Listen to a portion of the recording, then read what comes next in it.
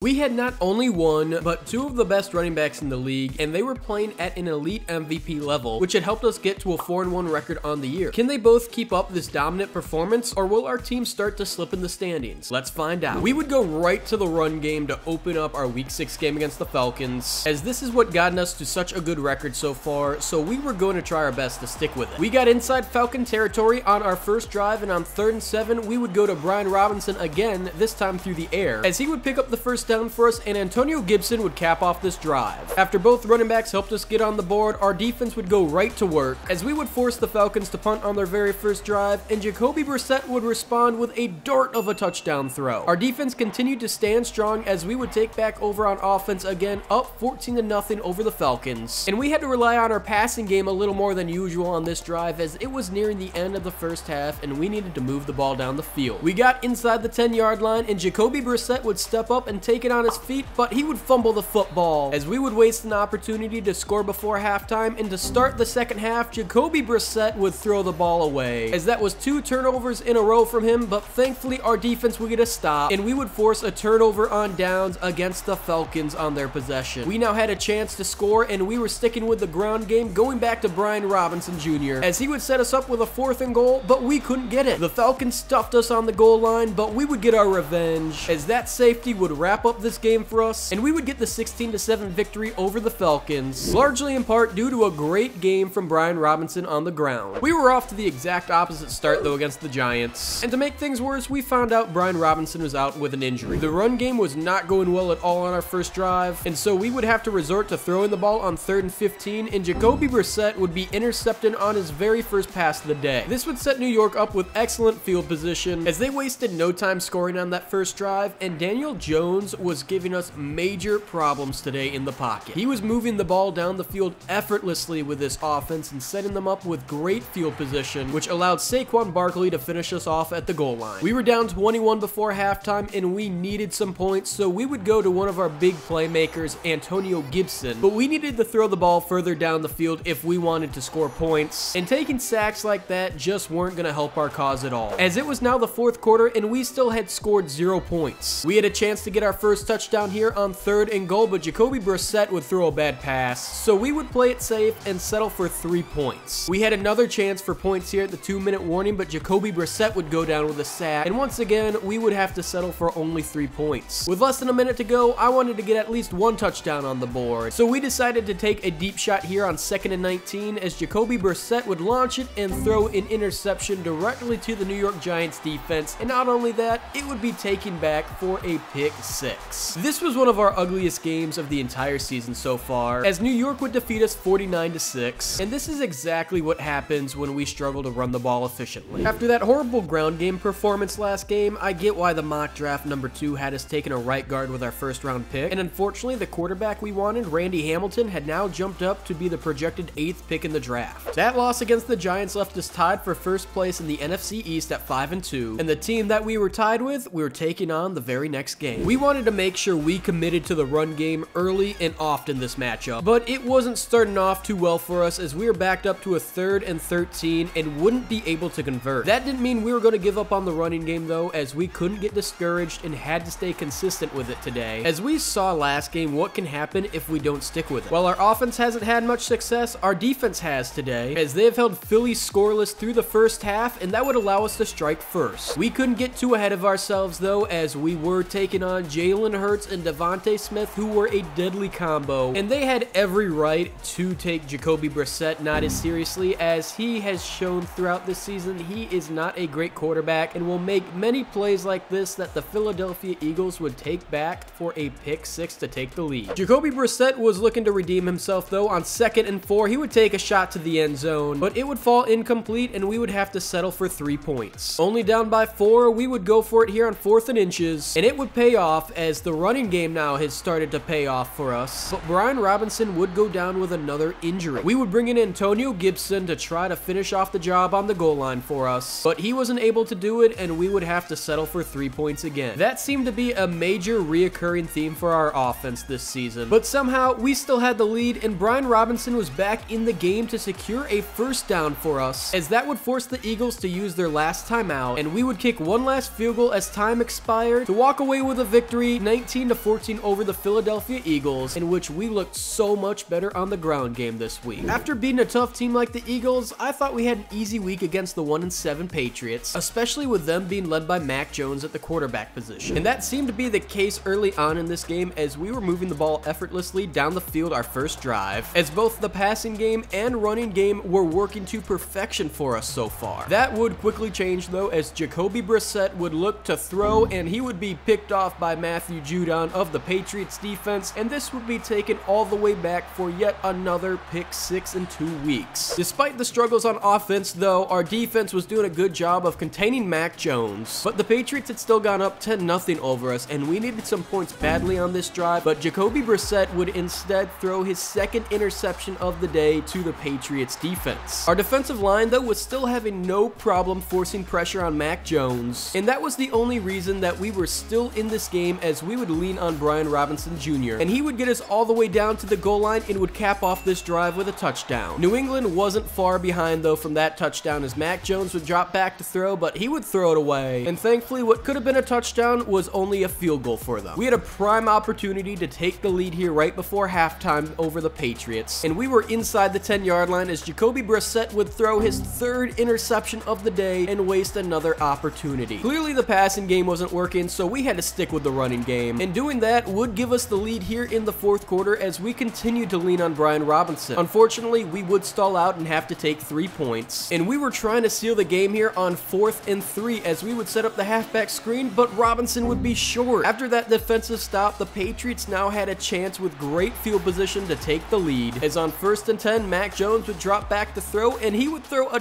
dart to the end zone for a touchdown. And now we had one last chance with Jacoby Brissett leading the offense down the field, and he would throw his 4th interception to the New England defense, as we would end up losing what I thought was an easy game this week, despite us having one of our best rushing attacks this season. Halfway through the first season, Jacoby Brissett has already thrown for 19 interceptions, and it's clear that Brian Robinson is the front runner for our team MVP and is even top 4 in the NFL in rushing leaders. While he may not win league MVP, hopefully he can continue to make a difference for this team the rest of this season.